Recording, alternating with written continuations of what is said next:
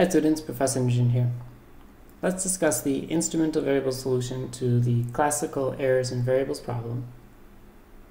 Consider the model y equals beta naught plus beta 1 times x1 star plus beta 2 times x2 plus u, where x1 star is a variable of interest that is not observed.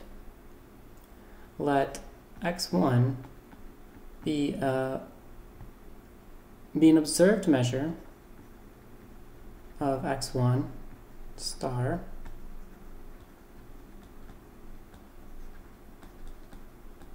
and x1 be measured with error such that x1 is equal to x1 star plus E1, where E1 is the measurement error.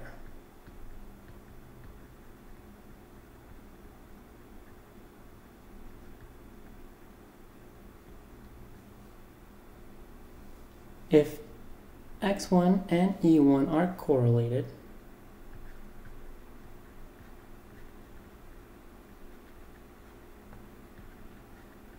so the covariance between x1 and E1 is now equal to 0, and we use x1 in place of x1 star, then OLS is biased and inconsistent.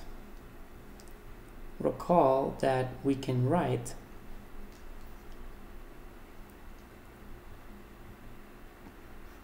y equals beta naught plus beta 1 x1, where we use x1 in the place of x1 star, plus beta 2 x2 plus u minus beta 1 E1.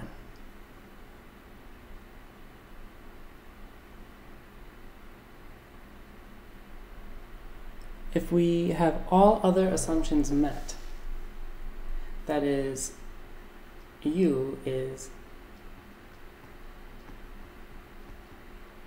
uncorrelated with x1, x2, x1 star, E1 is uncorrelated with x1 star and x2, we can instrument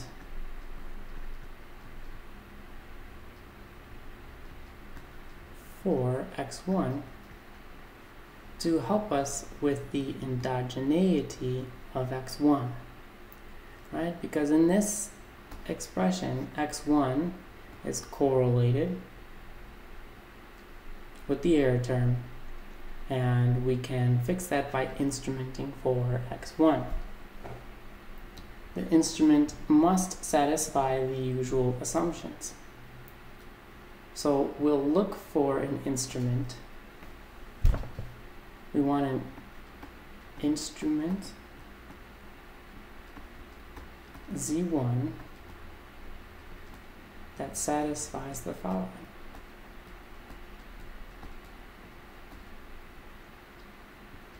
Number 1,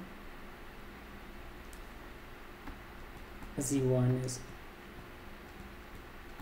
relevant for x1, so the covariance between Z1 and x1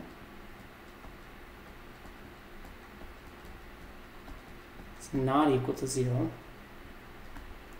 Number 2, Z1 is excluded from the structural equation.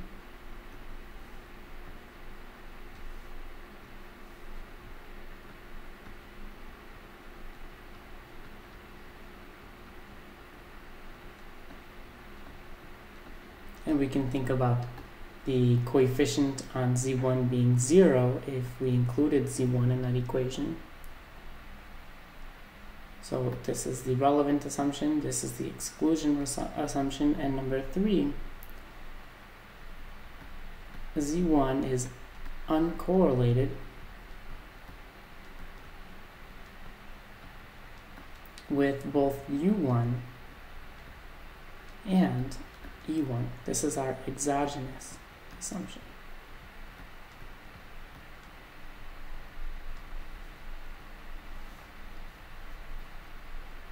So if we can find an instrument that satisfies these assumptions, then we can instrument for the endogenous mismeasured variable x1.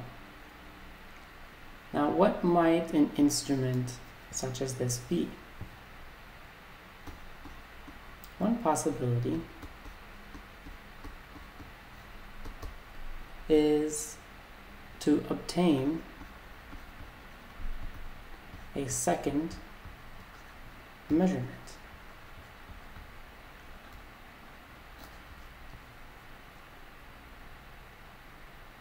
So we want a second measurement of x1 star, where z1 equals x1 star plus a1. It will be natural to assume that z1 is uncorrelated with u,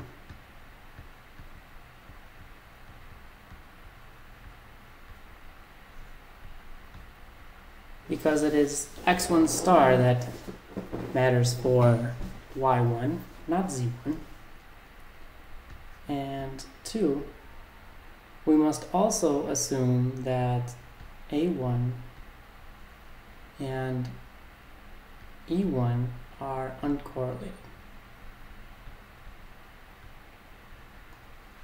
So the way that measurement error occurs in z1 should be unrelated to the way that measurement occurs in x1.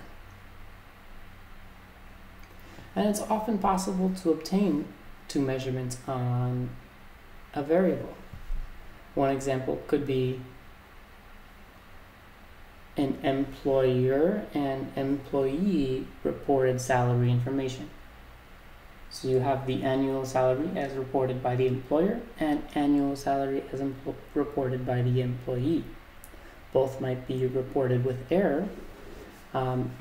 However, you have two sources and sources by which the measurement error is unrelated. Another example is satellite and ground level metrics. You can use satellites to determine the heights of waves. You can also use buoys to determine the heights of waves. And the measurement error in the heights of waves as determined by buoys is unrelated to the measurement error in the height of waves as determined by satellites.